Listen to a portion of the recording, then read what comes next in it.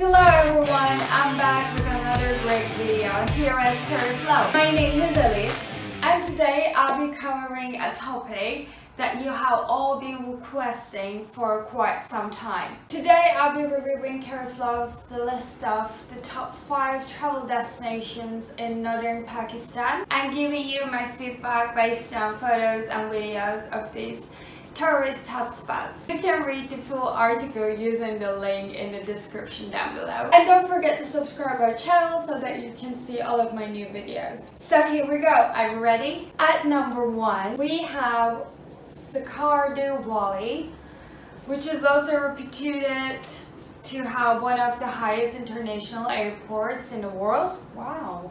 So it's pretty accessible during the warmer months of the year. Skardu is located pretty close to Pakistan-China border, so it's definitely far away from Pakistan's largest and most populous cities. The mountains here definitely look very grand and very impressive, and you can see a good mixture of rugged mountains and green areas. One area that definitely seemed attractive for me while I was researching Skardu was Shangri-La. It is so stunning, almost like a classic painting.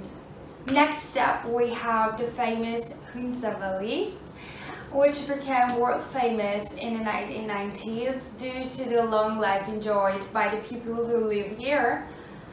A research study done back then claimed that the people of Hunza had the highest average lifespan of any population in the world. That's not surprising at all.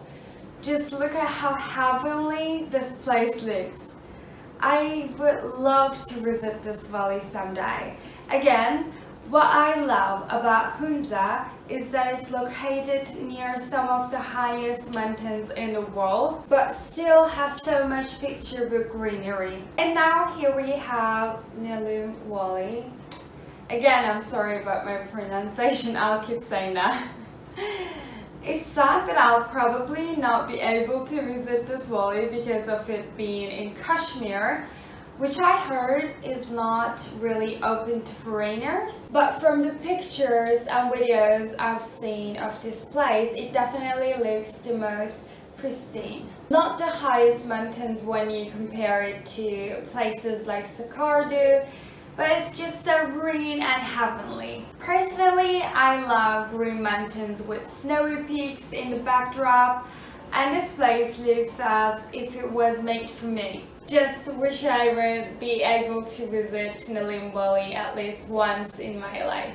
Next we have Naran Kaghan. So it says here that Naran Kaghan is probably the most accessible valley for much of Pakistan, just 10 hours away from Lahore and 5 hours from Islamabad, which isn't too bad if you consider how remote these areas are generally. So apparently this place has a lot of facilities like good hotels, festivals throughout the year, clean waterfalls. Definitely a place that would be on my bucket list when I visit Pakistan. Wow!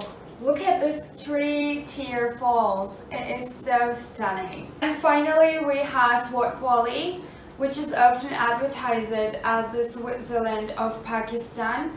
Now I know that Swat Valley has had a rough recent past, with the Taliban taking over the region briefly just a decade or so ago. But the good news is that it's much better now and generally considered safe for everyone.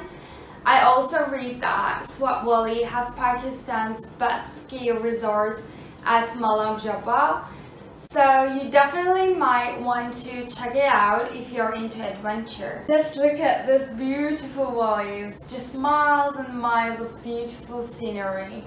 Also, not to forget, you will love Swat Valley if you're into history, because this area has a lot of history. Some of the earliest Buddhist civilizations called this valley home, and this area also left Alexander the Great in awe during his conquests to the east. There you have it.